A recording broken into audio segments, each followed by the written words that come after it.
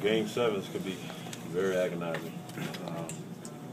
Having 2 days off, going into it, think about everything that you need to do.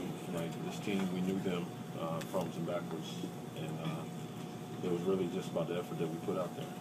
Things that we need to do, and the losses, we've seen what we did not so well, and the wins, we played, the way we need to play, and the way we are, who we are, we showed who we are as a team. So tonight was kind of mixed with both. It's game 7.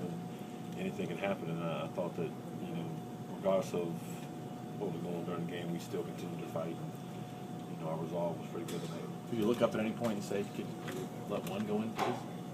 I say that all the time. But I had some great looks tonight, probably the best that I've seen so far in the postseason. I think about it all the time. Wish I had them back, but they go in when they count. It's almost like I need the fourth quarter fanatics. I love to get to that point and focus in a little bit more. But again, they go in when they count. When they counted, and the guys on this team. Rondo made big plays down the stretch. Bass made big plays down the stretch. Kevin made big plays down the stretch. It was unfortunate Paul got in foul trouble. But all the guys are ready, and I'm very optimistic about the direction they're in. Ray, can you talk about some of those big shots and Rondo's willingness to take them down the stretch? He had a confidence in him that I haven't seen.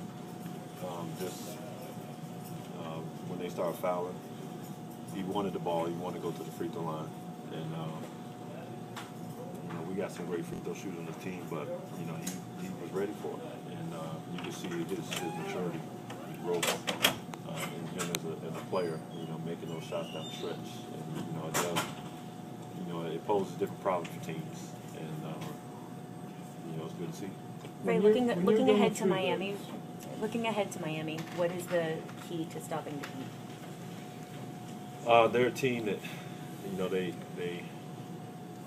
we will lose in track meet. This team that, they get up and down the floor. They want to score in transition. They pride themselves off of getting easy baskets, and that's something that, defensively we have to get back. But offensively, we can't play with the ball. We can't turn the ball over.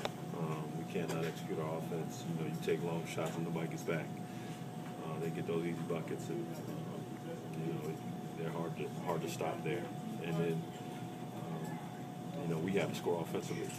We have to attack them just the same. When you're going into those last 2 threes in the fourth, how much